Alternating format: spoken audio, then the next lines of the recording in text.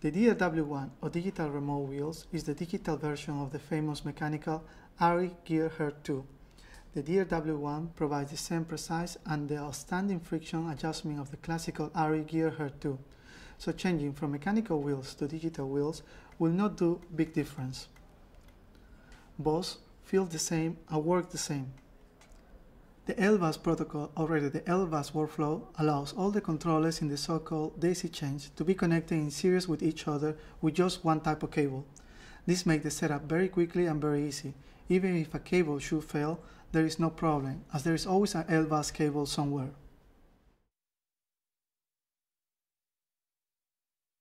Three 8-inch threads for long camera dovetail plates like the O'Connor plate. The bottom of the DRW-1 mounting base offers multiplex mounting options. Euro-style quick-release plate, Sattler side load plate M, Cartonic camera plate focus 12, 18, 22, Cartonic camera plate Cine-style slide. Below are three circular threads for Mitchell and Euro mounts. There are three M3 threads positioned at the left, at the bottom, and at the right side of the DRW-1 module. Place the DRW-1 module carefully into the DRW-1 carrier and tighten all the three screws using the 3mm hexagonal key. Note: ensure that all the three screws are tightened evenly, otherwise the DRW-1 module will have a loose fit, which may affect the application. Turn the location pin of the drive shaft at 12 o'clock position. Turn the blue fluid drag ring to the right to reach the full friction. Locate the groove inside of the mounting hole of the hand wheel and bring it to the 12 o'clock position too. Now place the wheel into the conic drift shaft. When the handheld has reached its final position, tighten the blue locking screw.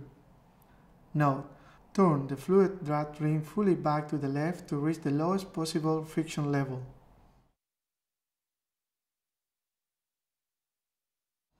The bottom of the remote control offers 4 M6 threads. Open the clamper lever of the remote mounting bracket. Remove the bracket from the rows of the DRW-1 mounting base. Place the DRW-1 SRH remote mounting bracket at the bottom of the remote control. Tighten the 4 including the M6 screws.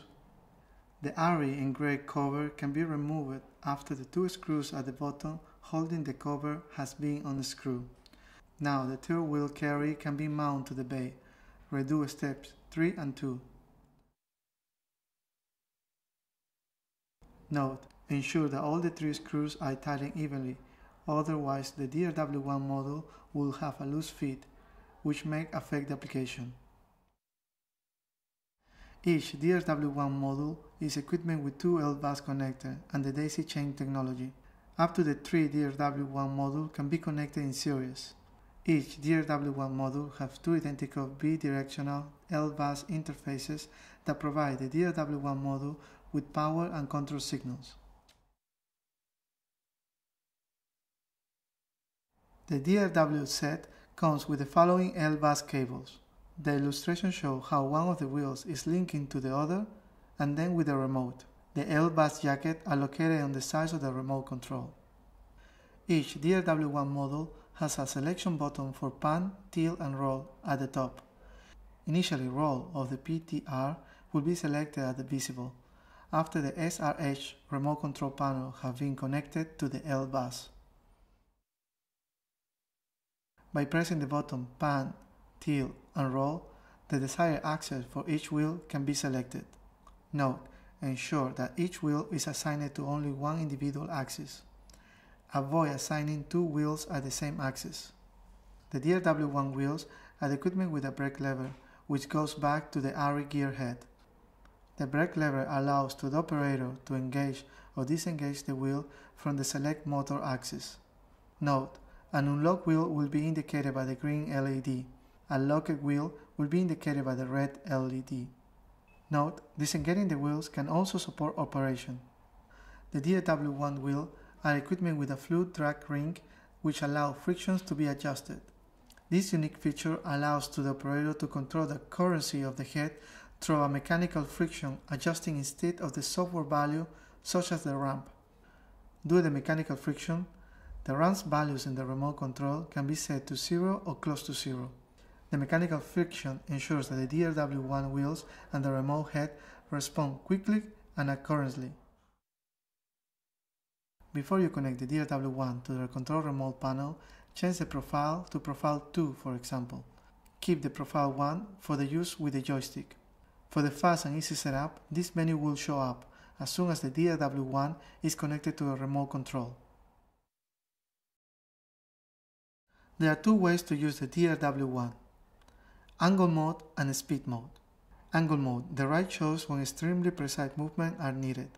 Every movement of the DRW-1 is transferred to the remote head with exact degree and precision. Speed mode is the right mode when high dynamic action needed to be covered. Touch the menu at the lower right corner of the home screen to reach the main menu. In order to operate the DRW-1 correctly in angle mode, the following settings shall be made. In order to achieve a faster movement in angle mode, the ratio values must be adjusted. Selecting controls will open the control menu. Selecting ratio opens a new submenu in which requires a speed ratio of the pan and the tilt axis can be adjusted. By slowly increasing the ratio value, you set the relationship between the angle at which you move the car head and the angle at which the head moves at the end. Because the ARRI DRW-1 wheels are the digital version of the ARRI Gearhead 2, the DRW-1 wheels also offer the classic 3-speed drive with the original gear ratio. Note, once the DRW-1 wheels are connected to a remote control, the ratio value is set to the classic medium speed of the ARRI Gearhead 2. A lower speed value will undercrack the movement of the remote head. A higher speed value would overcrack the movement of the remote head. In speed mode, you can also use the ramp adjustment for the tilt and the pan. For more details, please refer to the DRW-1 manual.